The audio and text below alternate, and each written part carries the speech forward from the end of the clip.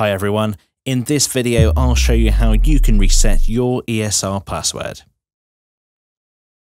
Open ESR by clicking the My ESR shortcut on your desktop. Under the username and password boxes, click the Forgotten Username and Password link. In the Forgot Password section, enter your ESR username and email address. Your ESR username will be in a format similar to this. If you've forgotten your ESR username, complete the section below to have it emailed to your account.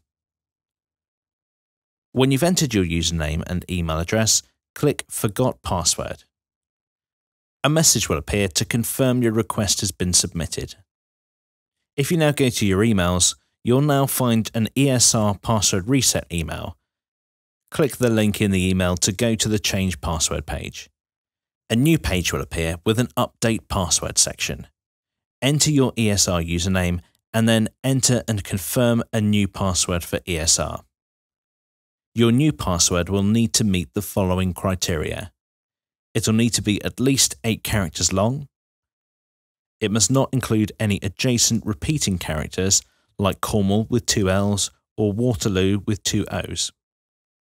It can't contain more than 3 consecutive characters, e.g. in the password ChangeMe1234, the 1234 would be invalid, or ABCD ChangeMe, the ABCD would be invalid. It can't contain any part of your name or username, and it cannot match any of the last 12 passwords you've used for ESR. When you've found a password that works, click Confirm Password and you'll be logged into ESR.